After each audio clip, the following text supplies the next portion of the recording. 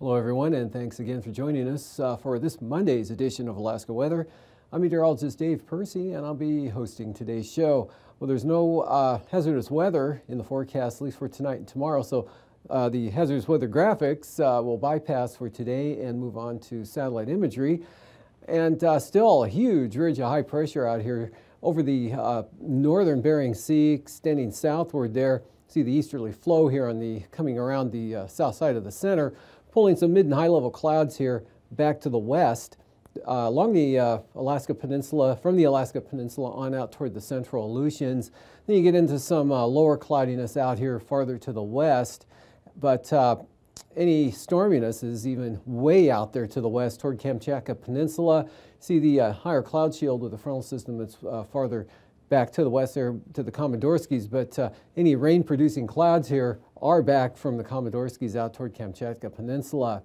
Otherwise, a little bit of light snow in a disturbance moving down from the northwest and across the portions of the Arctic coast and the north slope, especially back here to the west over the, back to the east over the eastern north slope. A little bit more extensive area of clouds and some light snow, but the interior mostly clouds, or mostly clear, and continued cold here over the eastern interior. Otherwise, on the chart, here's that weak system bringing some areas of light snow and the clouds down mostly to the eastern Arctic coast, on over to Mackenzie River Delta, and then back along the Brooks Range there and the north slope, mostly north of the Brooks Range. Maybe some flurries getting into possibly the northwest coast there, Kivalina, but whatever it has is very light. Otherwise, again, dry conditions, cold temperatures, generally below zero over the interior, coming a little above south of the mountains here into south central Alaska. Picking up the winds too, tightening gradient along the North Gulf Coast. Picked up those outflow winds through the channeled areas, Prince William Sound, Copper River Delta, and especially here over the northern panhandle, Lincoln Island Glacier Bay, so carrying some gale force winds in there.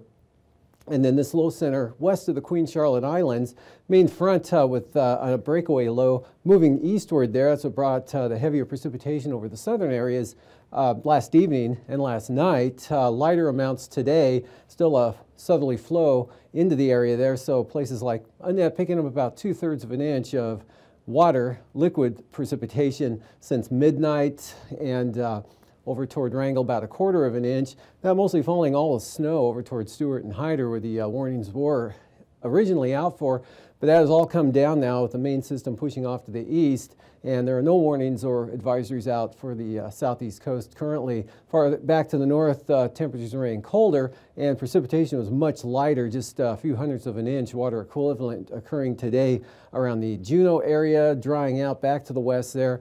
Breezy conditions through the gap areas of the coast range here along from Yakutat again into northern Lynn Canal and Glacier Bay, and then diminishing back to the west here. Some clouds and a few isolated snow showers, mostly off the coast here from the Gulf of Alaska, and trying to approach Kodiak Island, but then taking a turn to the south here in the flow. So dry with some sunshine there for Kodiak, the Alaska Peninsula, Bristol Bay, on up into south central Alaska, and maybe some clouds and flurries here along the Yukon Delta coast, mostly along and off the coast there. Very light amounts, just lower flying conditions, and nothing very significant at all. And again, some patchy fog around Tin City today, and possible flurries up over the Chukchi Sea. Otherwise, we were looking at this strong 1,035 millibar high center at the surface. Aloft, just a little bit farther to the east and dominating the entire Bering Sea, and of course the northerly flow keeping it chilly over the interior of the state, and that keeping all the storminess out to the west and directing it up and over the top of the ridge with east-northeasterly flow here from the Bering Sea down into the Aleutians. So winds not too bad and mostly dry conditions across the entire area. Looking at the forecast for tonight, another frontal boundary there tries to edge eastward But again, all the precipitation will stay over the Komodorskis and to the west and slide on up into Russia, with that high center holding fast there right along the south coast of the Russian Far East. This northeast flow could look for a little bit of an increase in the cloudiness here over the eastern Bering Sea, with maybe some flurries showing up as well, possible low clouds or possible fog, which would reduce flying conditions, say from St. Paul on up to St. Lawrence Island, but nothing very serious at all. Winds on the light side, just barely a breeze here occurring over the Alaska Peninsula, especially compared to what was seen late last week and on Saturday there. A little bit more of a breeze here up along the Bristol Bay coastline, but generally light winds and fair skies across much of the interior tonight. Still looking at some lingering areas of light snow over the eastern Arctic coast and down toward the Brooks Range there, but nothing south of the mountains. There's clouds in the upper Yukon Valley zones. And then over here in the 40-mile country, especially toward North Wiantoke, could see a little bit of flurry conditions there due to the upslope nature of the wind flow here with the tight gradient along the Alaska Range and the Wrangels. And again, going to stay quite windy over the Lynn Canal Glacier Bay area as Arctic air continues to blow southward on those rides southward on those winds. So it'll be dry, and then you get into a chance of precipitation. Still a weak boundary right through here, but again, mostly all that precipitation off to the east with rain and snow mixed over the southern southeast coast. And again, the heaviest amounts will be down to the south. And otherwise, Kodiak Island looking fair and mostly clear tonight. Looking ahead to tomorrow, that pattern continues. May catch some clouds here along the eastern coast of Kodiak Island, but Kenai Peninsula looking clear, as well as Cook Inlet, back into Bristol Bay.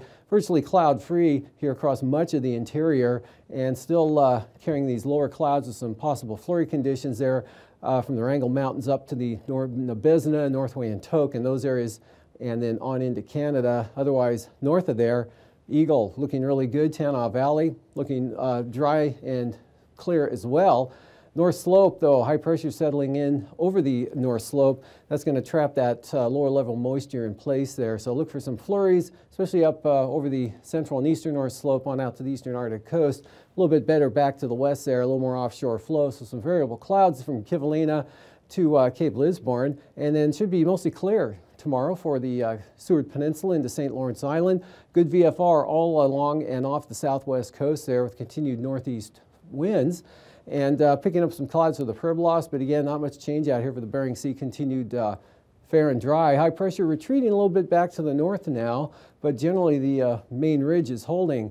And moving ahead to Wednesday, still easterly flow across the Bering Sea, now a little farther north. That'll pick up some moisture and run the risk of increasing some rain or snow shower activity here over the western Aleutians. That's west of the Adak-Atka area, just some variable clouds there. Still a risk of some afternoon sunshine, same thing for the Alaska Peninsula. And in the interior, no change, clear and cold. And then a trough might graze the central Arctic coast there with a few flurries and some clouds, and that's about it. High pressure, 1,046 millibar low. Up there near Old Crow, that keeping the gradient tight here along the North Gulf Coast, so gusty gap winds there from northern, northern Prince William Sound, and continuing in across the Panhandle. This frontal boundary redeveloping, another one coming up, pressing northward, increasing snow right along the North Gulf Coast from roughly Cordova, Cape Yakataga, back in toward definitely Kodiak Island. Looks like a snow day coming up for Wednesday, and then just grazing the southern Kenai Peninsula areas and possibly sliding into Kachemak Bay. Otherwise, clouds, few flurries there for the Alaska Peninsula, and rain and snow pushes back in over the southern Panhandle, again colder and drier up to the north. Low temperatures for tonight in that 15 to 30 degree below zero range over the eastern interior, with many areas somewhere in between to 5 to 15 below up along the central and eastern Arctic coast. A little milder here to the west, 10 to 15 for the Seward Peninsula, upper 20s for the Pribilofs, lower 30s for the Aleutians. And for the Panhandle here, anywhere from 10 to 15 in the north to lower 30s down toward the southwest coast. Highs for tomorrow afternoon, again below zero Copper River Basin, all the eastern interior right up to the Arctic coast, reaching around 20 for Nome, and mid-20s St. Lawrence Island, lower 30s for the Pribilofs, teens South Central Alaska, and pushing up into the mid-30s along the Prince of Wales Island area to Sitka, otherwise in the 20s to lower teens in the southeast area. And for the low temperatures for Wednesday morning, looking like this, again, quite cold, anywhere from 20 to 30 below, central eastern interior, on up to the Arctic coast, a little milder, near zero here in the west over the inland areas to teens, St. Lawrence Island, 20s for the Pribilofs, and anywhere from single numbers over the northern panhandle to mid-20s down south, and mid-20s for Kodiak Island, and zero figures and teens for south central Alaska. Highs coming up for Wednesday afternoon, a little bit milder, but still staying below the zero mark there from the Copper River Basin, Tanana Valley, up to the eastern Arctic coast, and then single numbers here across the southwest and western interior. And now, aviation weather around Alaska. First aviation graphic here showing quite an area of IFR along and north of the Brooks Range, especially here on the east side, out across eastern Beaufort Sea coast, with some VFR back along the central and western coast. And then south of the mountains, a lot better conditions, although kind of a widespread area, marginal with areas of IFR here over the eastern interior, right on down to the eastern Alaska Range on the north side. VFR in the south, and then IFR here getting quite close to the Yukon Delta coast, on down but northeast of the Pribilofs, and then still along and north of the Alaska Peninsula and Unalaska Island, and then better conditions out over the Aleutians and the Panhandle, looking pretty good. Marginal VFR slipping up into the southern areas, otherwise VFR. And for the afternoon on Tuesday, still quite an extensive area of IFR here up over the, from the 40-mile country up across the Yukon Flats into the central Brooks Range. You're actually just north of the crest of the ridge there, or the mountains, on out to the eastern Arctic coast. Good VFR central west coast, all through the western interior, eastward across south central Alaska, Kodiak Island, into Prince William Sound. And not much change out here, still IFR along and north of the Alaska Peninsula, back to about Unalaska Island, and then IFR there from St. Matthew Island, just covering the Pribilofs in the afternoon. And then that retreats back to the west on Wednesday, or redevelops farther to the west on Wednesday here, with VFR now covering all of the eastern and southeast bearing into Bristol Bay, Alaska Peninsula, with marginal VFR north side of the Fox Islands, westward to Shimmy and Attu. And we've got good VFR over the interior, except this very persistent area up here over the northeast, which in the afternoon on Wednesday burns off just about completely there, and we're left with some marginal VFR along the Kenai Peninsula south coast there back into Kodiak Island. Just isolated IFR possible there on Fognak Island, with marginal VFR on into the southern southeast coast and then kind of angling back up along the eastern border. And for passes, Anatuvik, IFR becoming marginal, gradual improvement.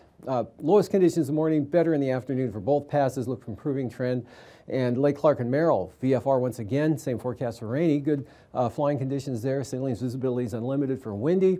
And Isabel, VFR, Mentasta, also VFR, as well as Tanita, another VFR day there, as will be for Portage. And then Chilcoot and White, good VFR. Freezing levels at the surface here overall, interior Alaska, on down until you get to about Dixon Entrance there, Prince of Wales Island, around Heidelberg, say, 2,000 feet. And then big upper level ridge out here, that southerly flow for days pulling warm air up. We got 8,000 feet here from the northwest bearing in across the Russian Far East. 4,000 feet down to the Pribilofs, and that icing, none expected out there, really no storminess or really any significant moisture at all, except up here over the eastern Beaufort Sea coast, back in toward the, across the eastern north slope. Could be some areas of light to very isolated moderate rime icing up there above about 3,000 feet, and also down here, this area kind of slipping east-southeast throughout the day, so these chances will be greatest in the morning hours in the central panhandle, and then I'll be slipping southeastward and improving in the afternoon, but not until the evening here for the southern southeast coast.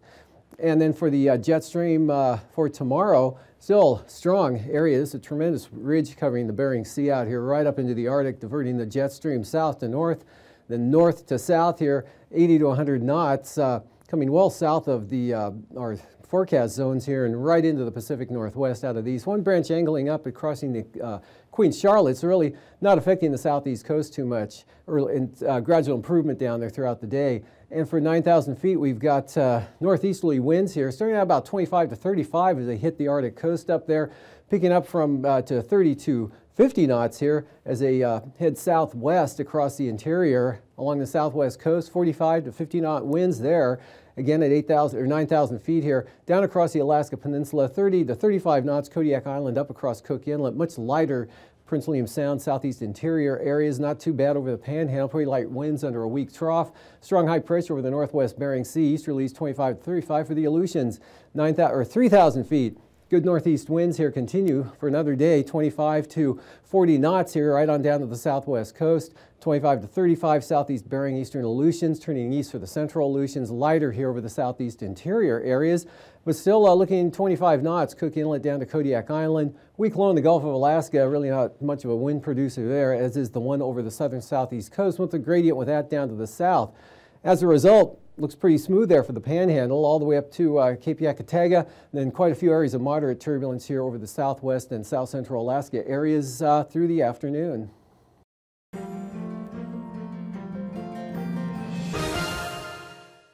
Thanks for joining us for another edition of Alaska Weather Facts. I'm meteorologist Dave Snider, and joining us today is Eric Stevens from GINA, the Geographic Information Network of Alaska at the University of Alaska Fairbanks.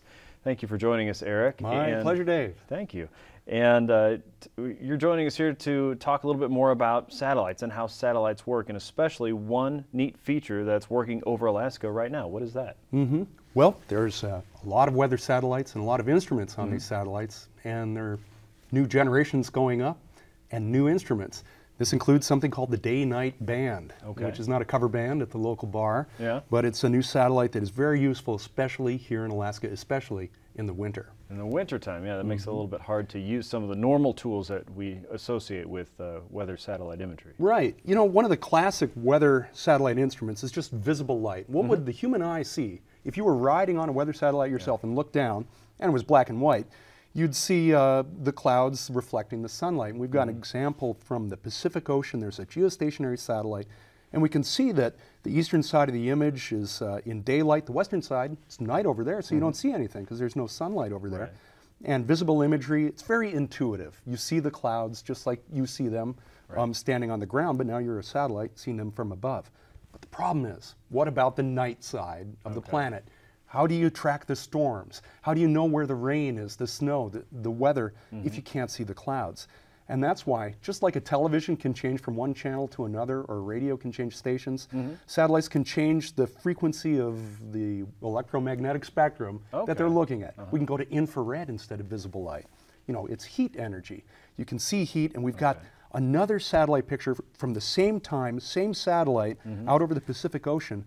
That's the infrared side, and we're seeing temperature there. And even at night, when there's no light, everything still has a temperature. So we're sensing something with a thermometer instead of perhaps the visible side of that, is what you're saying? That's right. On this depiction, colder features are lighter shades, warmer features are dark. And so clouds tend to be colder than the ground. Clouds are higher in the atmosphere, it's cooler. And so that very same image on the western or the left-hand side of the globe, now we can see the clouds there, even though it's nighttime, because we're seeing the temperatures. And one nice feature is that tropical storm there, just in the middle of the northern hemisphere there, hurricane or typhoon, depending on... That's that swirly part that we see in the middle of the image? There you go. You can even see the eye on it there, especially in the infrared image. So we've got two kinds of imagery there from the same satellite, different instruments, you know, different channels like on a television, visible and infrared. You know, it turns out there's no one magic tool. Each has its strengths, each has its flaws, weaknesses. The visible is nice, it's intuitive, it's easy to understand, but doesn't work at night. Infrared is nice, it works at night, you can see temperatures, but there is a catch. What if your clouds and the nearby bare ground or open water, what if those were about the same temperature? Oh, that's going to be hard to figure out what's going on. If you can only see temperature and you have two features that are the same temperature, they will look the same. You won't be able to tell. They're camouflaged. This happens, especially, it can happen around Alaska, especially over the ocean when you have low clouds that are the same temperature as the open water. That happens quite a bit in Alaska. We have an example. Now, this is from a different geostationary satellite. It's down over the Atlantic Ocean. Look in the South Atlantic. In infrared, we've highlighted in a yellow circle there. There's some patches of clouds, but it looks like there's a clear area in the middle of that image. That's the infrared look. But let's take a look at the visible channel. And we can see there's a stripe of clouds across the middle of that circle that is only visible in the visible. Okay, right. The trick here is that those are low clouds of about the same temperature as the surrounding ocean. So from an infrared point of view, where you're seeing temperature, the clouds in the water nearby are the same temperature, they look the same. It's only on the visible that you can see what stands out as the actual imagery. Okay. Two tools, each have their strengths and weaknesses. Can we combine them? That's where the day-night band comes in. Okay. It's a super sensitive visible sensor that can actually see by moonlight. It can even see the aurora. Wow. And in Alaska, we have long winter nights.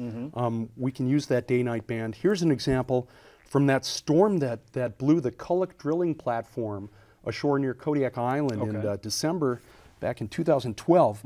This image is right near when that storm happened, and it's in the middle of the night in December. But this looks like visible imagery. Looks like daytime imagery. It's amazing. That sensor can take any little bit of moonlight and just make the most of it. And we can see so much detail. Even in the northern part of the image there, you can see some aurora up there. The northern lights That's that band that goes across the Arctic slope? You got it. That's the northern lights. We're seeing black and white image here, so you don't get the green or the purple colors there. But that is the aurora. There's another example of the day-night band, and this is from January of 2013. It's about 4 in the morning, and this is a snapshot from Weather Service software.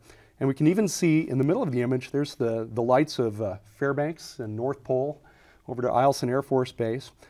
Anchorage and Matsu lights, city lights, are evident as well. Sure, we can see, even though it's 4 in the morning in January, there is no sunlight to be had, that just enough moonlight is available that this sensor can see that. So we're trying to solve that puzzle where visible light is good, but only during the daytime. IR is good at night, but you can't see the difference between clouds and ground sometime. The day-night band is an attempt to do the best of both with one tool.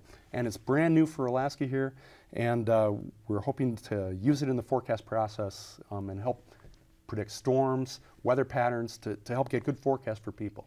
Okay, another tool in the weather toolkit for meteorologists in Alaska and researchers worldwide. Thank you so much, Eric, for joining us today.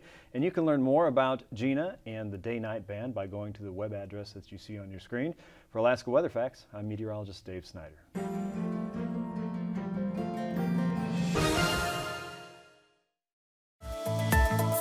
And now, marine weather around Alaska. Welcome back. Looking at today's sea ice analysis, finished Monday afternoon.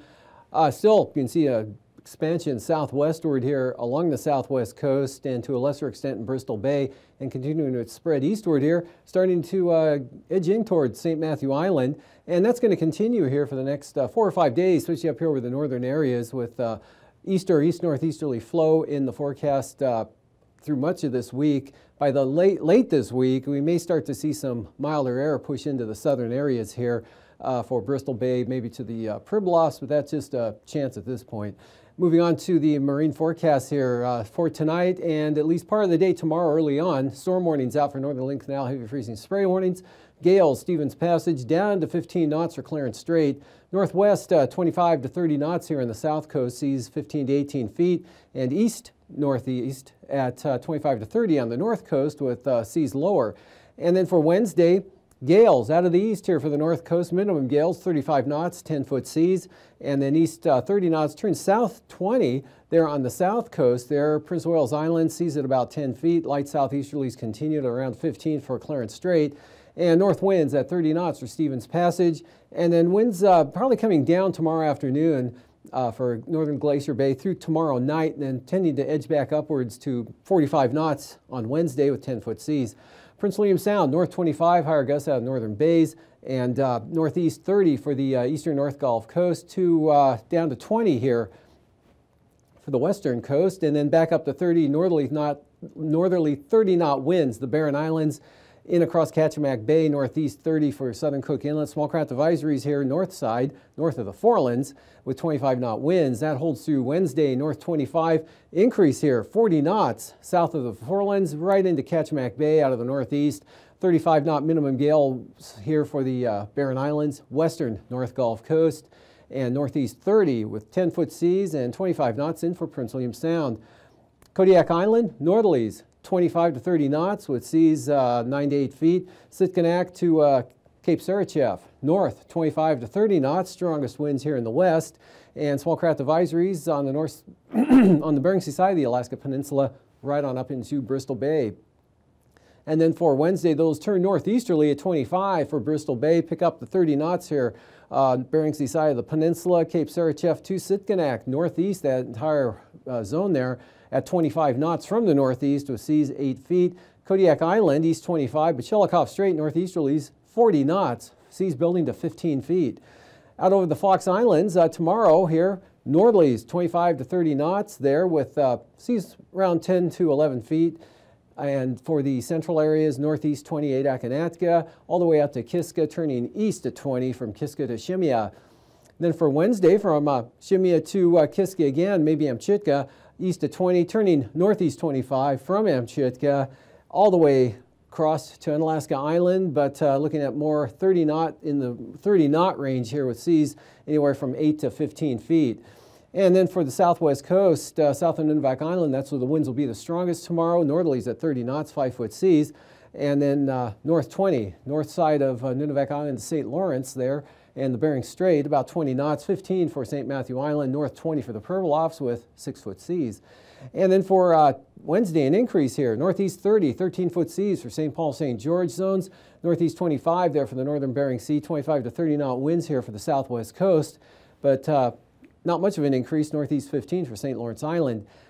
And for the area from Wales on up to Cape Thompson, north 15, and then Cape Thompson on, it's northeast at 10 to 15 knots, not too bad. Back around to the north for the central and east side, but far eastern zone, west at 15 tomorrow, and then for Wednesday, those fall down to about 10 knots, and then kind of a light variable offshore drift here for the much of the Arctic coast, and Cape Thompson on down south to southeast, only at about 10 knots, so a real light wind day coming up for those zones. And then for tonight, looking at chance of snow lingering here, lowest flying conditions, maybe some fog, flurries, mostly on the east side, better back to the west. No change over the interior. Channel gusty gap winds along the coast range and the North Gulf Coast. And again, the storm warnings out through tonight for Northern Link Canal. And mixture of precipitation down here over the southern areas in conjunction with this system, which moves slowly eastward. Bulk of the moisture already out, but the low lingering back to the west. That's going to keep a chance of rain and snow showers central and southern areas. Fair and cold over the interior. Again, chance of snow reaches the northern Gulf Coast in the afternoon on Wednesday. Thank you for joining us. These forecasts are for planning purposes only. Call 1-800-WX-BRIEF for a formal pre-flight briefing. Always file a flight plan before you go flying. The U.S. Coast Guard Auxiliary urges you to leave a float plan with a friend or the harbor master before you go boating.